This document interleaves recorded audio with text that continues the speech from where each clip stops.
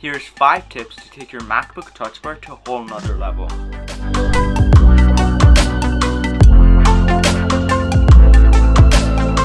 So we all know that you can capture your screen by pressing Command-Shift-3 and it appears right here at the bottom, or by pressing Command-Shift-4 and you guys can see the various different options you have. So you could select a portion of your screen. But what if you want to take a screenshot of your touch bar? Well, this is actually possible and it's natively built into macOS. So if I press Command, Shift, and 6 right here, you guys can see that I took a screenshot of my touch bar.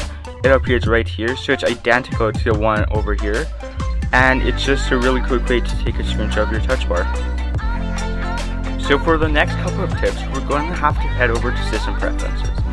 So go over to the Apple logo and hit System Preferences. From here, go to Keyboard.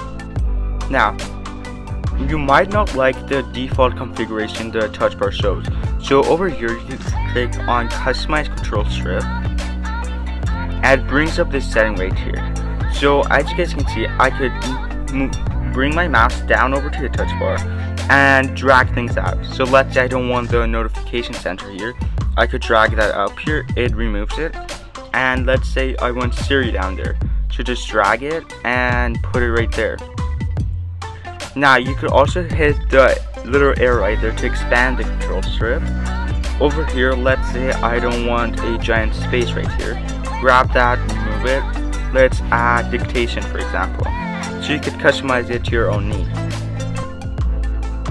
What if you want to customize your touch bar in specific apps? Well, that's also possible. So let's head over to Safari, for example. From here, let's go to the Apple logo, Apple website. And from here, you guys can see that in my touch bar, I have the search or enter website widget, then a new tab, and bookmark. But, well, I could actually customize this the exact same way we customize our touch bar in general. So I have to go to View and Customize Touch Bar. You guys can see that the layout's a bit different, but it's basically the same concept. So I could drag this search bar out of here, and let's add a sidebar, for example. Sidebar. And let's add the web inspector as well, and a tab overview. Press done, and now you guys can see that my entire Safari touch bar is different. Now let's say you're one of those people that hates the touch bar and prefers to have the function keys back. Well, we all know that's probably not gonna happen, but you could actually make the best use of the touch bar. So head over to System Preferences once again and click on Keyboard. From here, you guys can see that we have a couple options. So for this one, touch bar shows app controls. You could change that for it to show the function keys. And as you guys can see, my touch bar right now changed to function keys. You could also change that to the expanded control strip if you don't want to keep hitting the little arrow or one more options.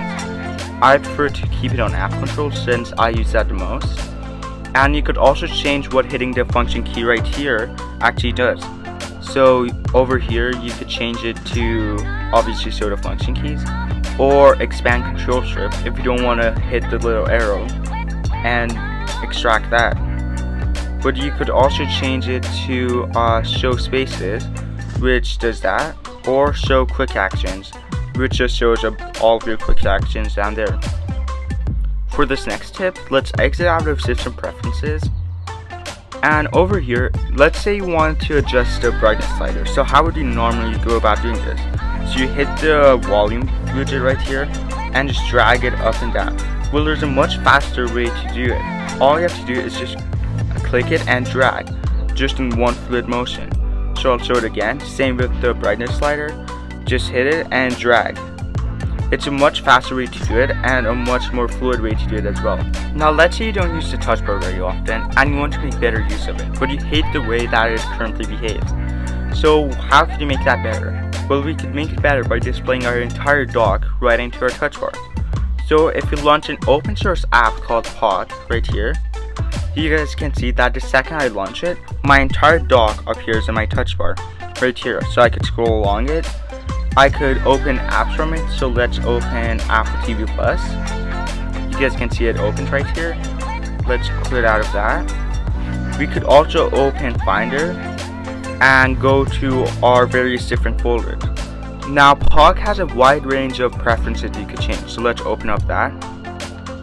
Over here you guys can see we could hide the control strip, this little area right here. I prefer to show it since I like to have access to my volume and brightness sliders right away. You could launch that login. Now let's go to the dock widget. From here you guys can hide Finder if you don't like Finder there. I like to show it though. You could make it to show running apps only. So right now Xcode, Finder, and Notes are running. You could also hide the trash if you don't want that there. And open Finder and directories inside Pock, you could have that there. If that's unchecked, you guys can see that it just opens Finder. It doesn't show the folders on my touch bar like previously if I hit it right now. So in Pock, you can actually customize things much further. So hit on the Pock icon in the menu bar and click on Customize. So from here, we could add widgets or we can take widgets out. So let's say you have the second generation touch bar with the magic keyboard, and you have a dedicated escape key right here. But you could actually drag the escape key in the touch bar out of here. And let's say you want to add a status widget. You could just drag that in right here. You guys can see that we have Wi-Fi, our battery status, and the date. But you could change that all. So let's hit done. Let's go to Pock, preferences, and from here you guys can see that we can go to the status widget, and we could change show date or don't show the date, and we could change the date format and hit the little question mark. And these are the different date formats that you can change it to. So it's really intuitive and a really great addition to your touch bar. I hope you guys enjoyed today's video. If you did, drop a like, subscribe down below, and I'll see you guys next time. Peace.